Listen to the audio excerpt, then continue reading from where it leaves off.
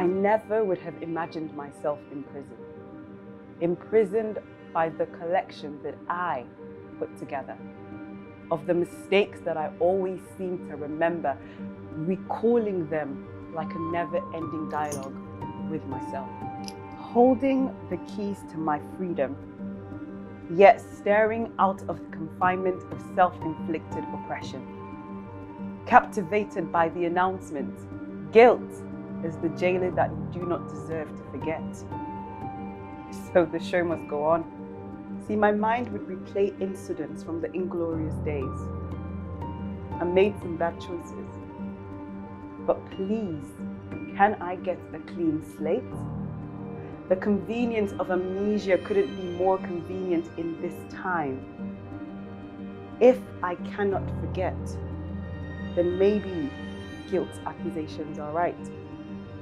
Or just lies.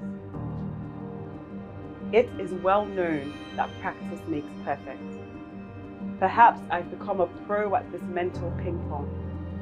To be honest, I need it to stop. How long will I let these thoughts go unchecked? I object. I am not a convict, but a victim. Chained by the guilt of the past. Hitting the undo button, but going nowhere fast. Emotionally exhausted. Paying the price has not equated to doing my time, and I am conflicted in this system. Father, forgive me, for I have sinned. This is more than a plea. Father, please. I came short of my expectations and what others expected of me. But I have been forgiven. It makes no sense to keep punishing myself for what I cannot go back and fix.